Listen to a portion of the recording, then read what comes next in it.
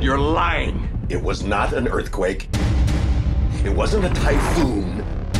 You're hiding something out there. And it is gonna send us back to the Stone Age.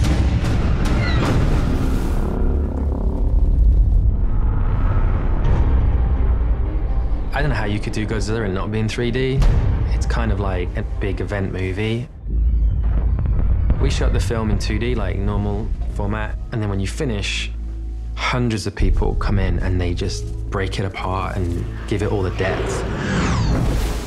We've done comparing like to the real camera stuff, and I think it's better because you have more control. When you convert it afterwards, you can push things back, pull them forward, shape things more, and you can finesse it a lot more in post. I'm hoping to bring out, the massiveness of this creature as you pan up and here is this 300-foot wall sort of coming at you. There's a lot of shots in our movie, especially with the monsters in it, are usually from a human perspective. And what's great about that is when you push those creatures back, they look pretty epic.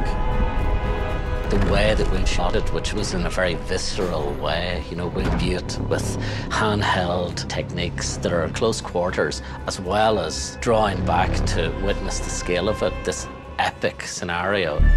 In the end, when you see the finished product, you're going to see Godzilla in detail and in movement that were not possible 15, 20 years ago. Over the last few weeks, I've been going to reviews and they've been showing me stuff in proper 3D. And then you put the glasses on, they show you a shot and you go, whoa, okay, that's the best I've ever seen that shot look. And it happens shot after shot, and eventually, by the end of it, you're like, yeah, okay, if we have a premiere, we've got to do it in 3D because this is just pretty fantastic.